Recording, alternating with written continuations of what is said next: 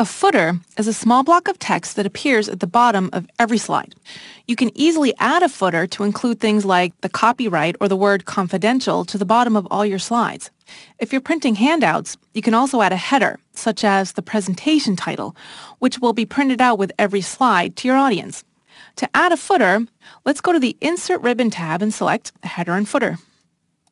So the first tab is to insert a header and footer into our actual slide.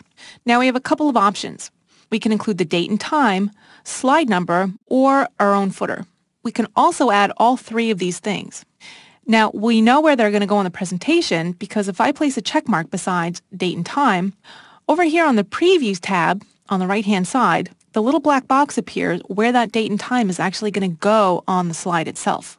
Now, I can either have the date and time update automatically, which means every time I open my presentation, the date will be automatically reflected to the current date, or I can come down here and select Fixed Date, which means I can put the date in and it won't change every time I open my presentation.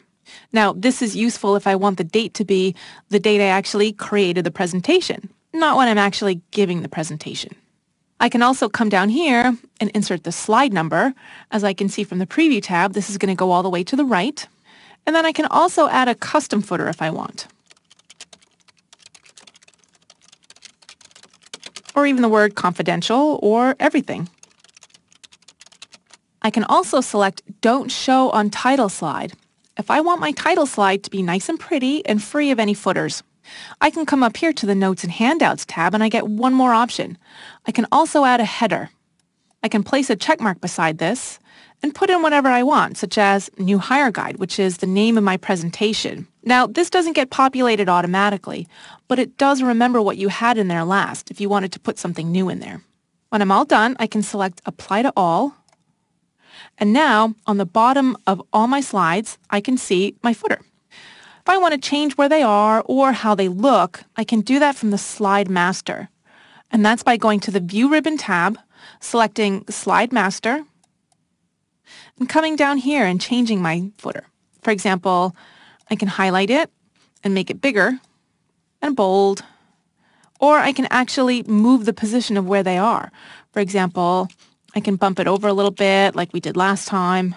My slide number, I can move that over too. It's up to me. When I'm done, I can select Close Master View, and now my footer's been changed at the bottom of all my slides. At any time if I decide that I don't want a footer anymore, that's totally fine. I can go back to the Insert Ribbon tab, select Header and Footer again, and simply uncheck anything that I don't want. For example, maybe I don't want the slide number. I can click Apply to All, and my date and confidentiality statement still stays, but the slide number is gone. Another great feature about using footers in your slides is that every year you can update these slides to reflect any business changes in the content and then simply change the copyright date. So now you're only changing things in one place, and that change will be reflected on all your slides.